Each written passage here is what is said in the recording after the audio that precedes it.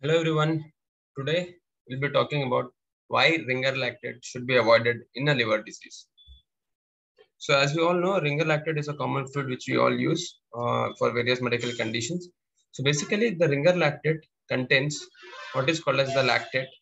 So this lactate, everybody thinks that this lactate will actually cause lactic acidosis and called metabolic acidosis, but that's not true.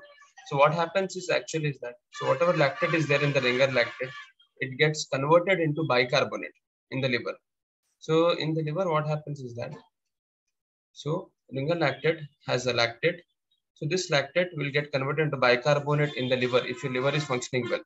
So it actually causes metabolic alkalosis, but not the acidosis.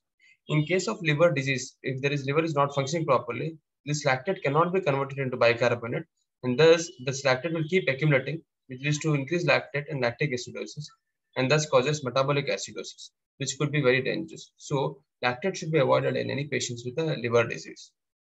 Thank you. Hope you have liked this video. Do subscribe to my YouTube channel, Dr. Akif Beg, for more interesting videos. Thank you.